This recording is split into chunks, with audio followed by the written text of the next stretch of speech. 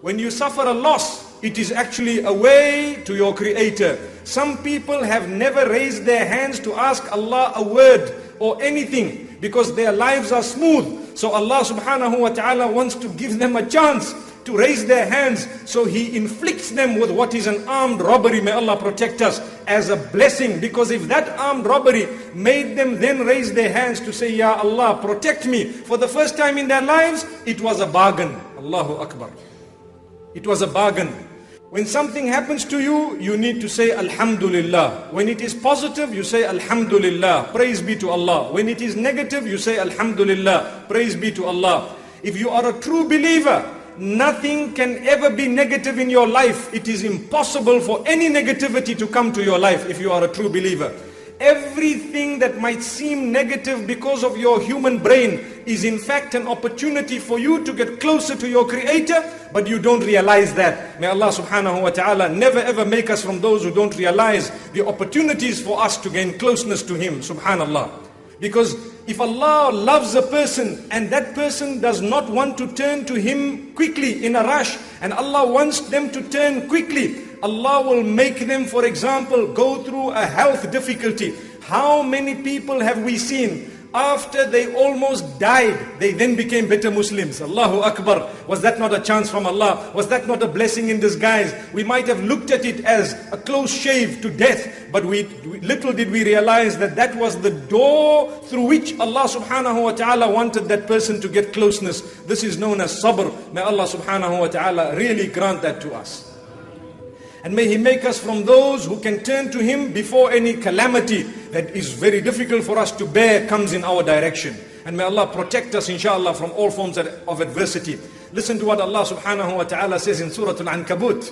He says, أَحَسِبَ النَّاسُ أَن يُتْرَكُوا أَن يَقُولُوا آمَنَّا وَهُمْ لَا يُفْتَنُونَ.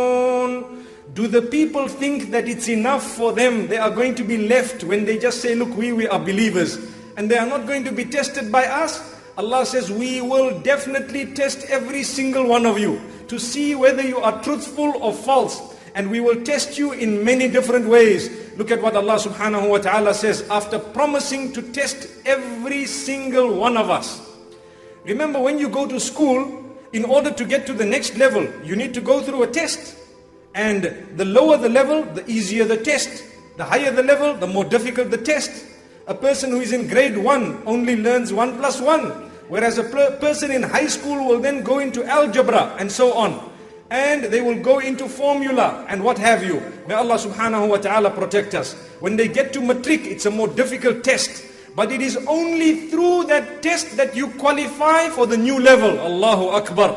We understand that in the dunya. If you want to go to varsity, to university, you have to have a matric certificate. You have to have set that particular test and exam. Then only will you qualify to get closer, to get higher. Allahu Akbar. Allah says, I will test every one of you. And as I test you, you will then go higher and higher. And He says very clearly, it is only when Allah loves you that He will test you with more tests. Subhanallah. Imagine when you want a bigger certificate, you have got 10 degrees, 12 degrees, university degrees. Do you think they will come to you just like that? No, you need to work for them, subhanallah. You need to work very hard, and you need to spend sleepless nights, and you need to endure and persevere. That is when you will have that certificate. The same applies to the certificate of closeness with Allah subhanahu wa ta'ala. He says, I will test you with a small test.